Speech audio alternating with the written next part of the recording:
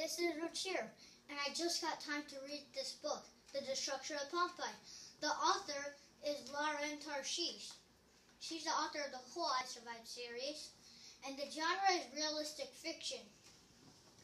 So now I'm going to read it. Here I go.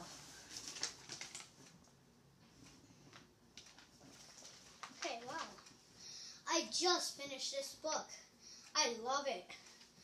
So here, in this book, Marcus and Tata, his father, are slaves in Rome, and then they escape to Pompeii. They're basically called runaways, but they're still slaves.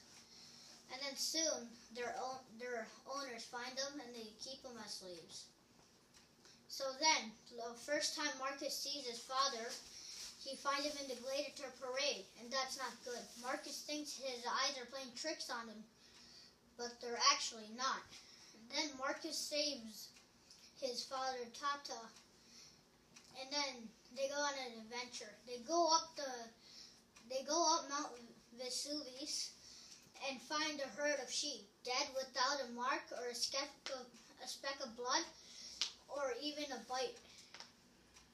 So Marcus doesn't know what happened, same with Tata, but they both think it's really bad.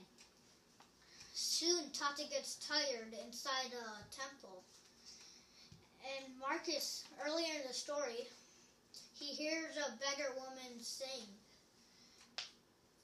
That is something like, follow Mercury's hand. And then inside the temple is Mercury.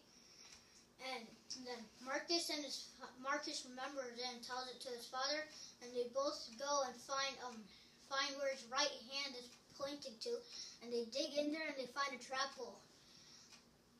So they crawl through, and then when they're inside and when they're out, the mountain explodes. Will they survive it or not? Read it to find out.